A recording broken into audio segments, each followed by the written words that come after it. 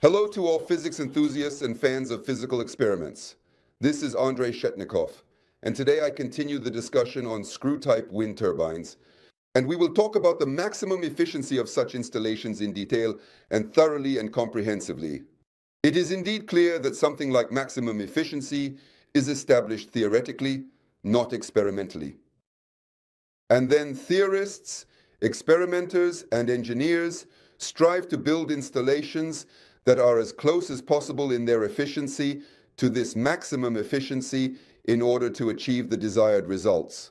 Well, this is somewhat similar to the situation with the discovery of the maximum efficiency of a heat engine in Carnot's garden, although it is possible that the result concerning wind turbines is not as fundamental, and this result was obtained by several people.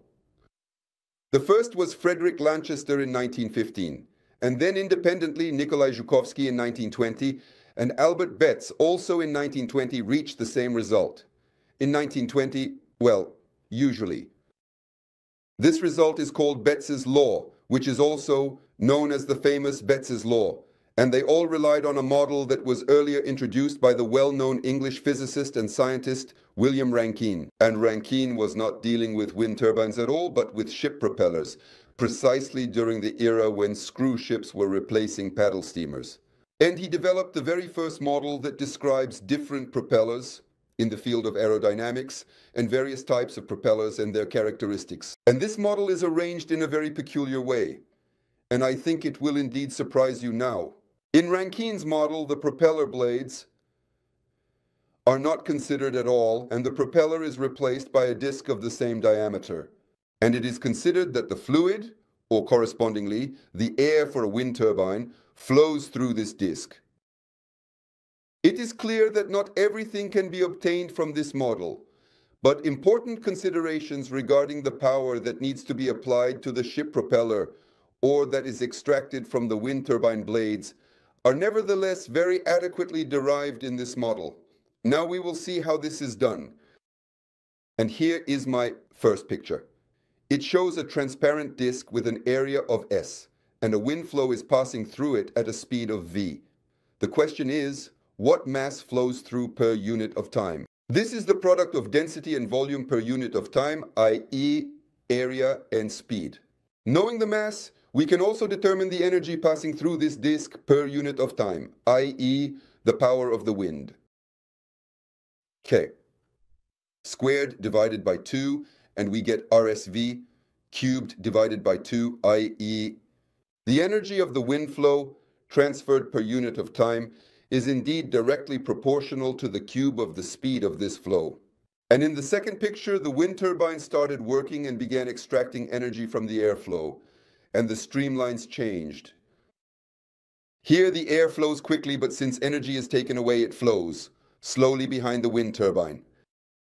Well, this means that the cross-sections corresponding to the area in front of the wind turbine for this tube should be smaller than the cross-section of the wind turbine itself, and behind the wind turbine, on the contrary, larger. And at the same time, the law of conservation of mass, also known as the continuity equation, is fulfilled. So this Q, which is ROSV, must be the same in all sections.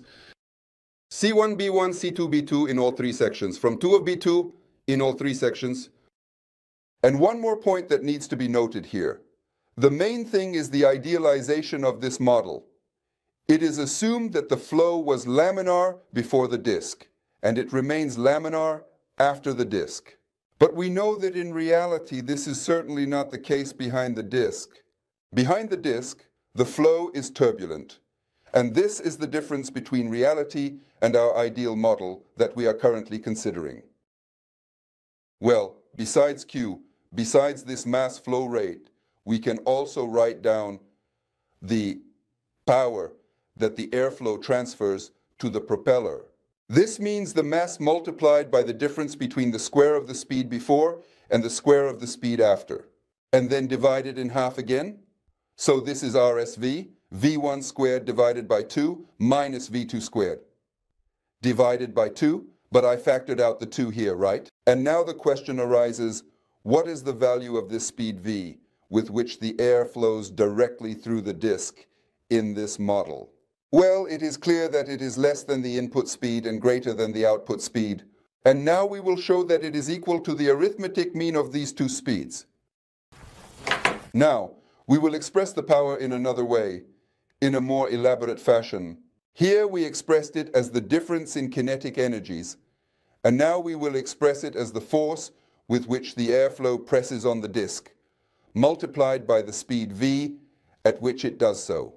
Well, the force, according to Newton's second law, is the same mass per unit time RSV multiplied by the difference in speeds.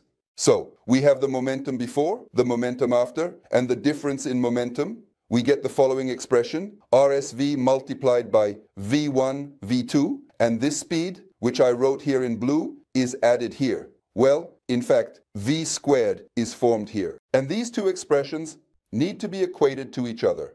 Well, you can do it on a piece of paper, but it's clear what will happen. The terms will cancel out on both sides. Here I will have the difference of squares. It will decompose as a difference, and the difference will also cancel out with the sum, leaving this v on top and v1 plus v2 divided by 2 on the bottom. Thus, we determine that the airspeed at the disk in this particular model is equal to the arithmetic mean of the airspeeds before and after the disk. Specifically, this model shows that the airspeed is the average. Next, I substitute this v1 plus v2 divided by 2 into the power formula, and I rewrite this formula in another way. I factor out v1 from all these multipliers, and I get R times S times v1 cubed divided by 2. What is this? This is the wind power that we introduced at the very beginning, the power of the wind impinging on the disk. And here remains this kind of multiplier. In it, I have denoted the ratio of speeds by epsilon. V1 is the initial speed. V2 is the final speed. Well, this bracket, 1 plus epsilon over 1 minus epsilon squared divided by 2. And this is the coefficient that shows what portion of the wind's energy we extract in this idealized model at a given ratio of speeds V1 to V2.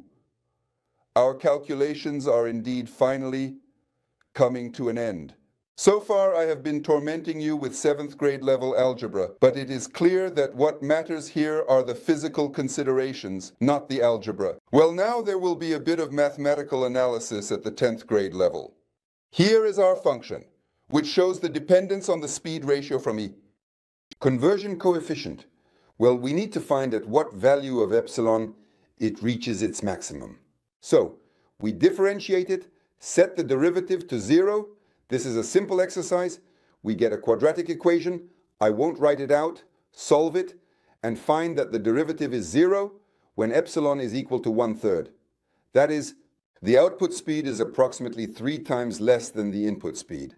Substituting this 1/3 into our function f, we find that it takes the value of 16/27. For technical purposes, it is more natural to convert all this into decimal fractions. Approximately 0.59, therefore, the maximum possible energy output is 59% of the wind flow energy through the cross-section of our wind turbine. And this is Betz's law, as well as for everyone else who discovered this law. And let me draw all of this again on our diagram. So, here we have a wind turbine that sweeps an area S. Now, it is convenient for me to relabel the speed like this. The air approaches with a speed of v. I will now refer to it here. In the most efficient situation, the speed behind the wind turbine drops to 1/3 of this speed, and at the wind turbine itself, it is 2/3. Well, we have already introduced the notation, the power of the wind flowing through the area, S RSV cubed divided by 2, and now we determine the maximum power that can be extracted from the wind by a wind turbine of this cross-section. It is 59% of the corresponding wind power. This is Betz's law. So, the maximum possible coefficient of energy extraction from the airflow is 0.59. But the Joukowsky-Betz theory does not say anything about how to achieve this coefficient or even come close to it. It is too simplistic. To address this issue, it is necessary to consider the specific blade design. Well, we will talk about this in one of the next videos. Although, even now, we can hint at the direction this movement will take. In the Joukowsky-Betz theory, it was assumed that the flow is laminar, both in front of and behind the rotor. But in reality, as we know, the flow behind the rotor is of course turbulent. And the task, therefore, is to reduce this turbulence as much as possible in order to significantly. And what have the theorists, experimenters, and engineers achieved in their collaborative work? Modern wind turbines have an energy extraction coefficient from the airflow of 0.5. This is 85% of the maximum possible coefficient of 0.59, a very, very solid achievement. And now I want to propose a problem for independent calculations. Part 1. Suppose we are dealing with a wind turbine with a blade length of 50 meters, and this wind turbine is encountering wind at a speed of 10 meters per second. The question is, what will be the power output of such a setup? And the second part, once you know the power, try to find out how many households similar to yours can be powered by this installation. Well, for that, you need to look at how many kilowatt hours you accumulate in a month, divide them by the number of hours in the month, and you will find out your average consumption in kilowatts. Then, you can compare it with what the wind turbine generates. Try to do this. This is an interesting exercise to, so to speak, evaluate what kind of installations work on wind energy. Do it! Write it in the comments to this video on YouTube. You can also ask questions and express your opinions there. And thank you very much for your attention.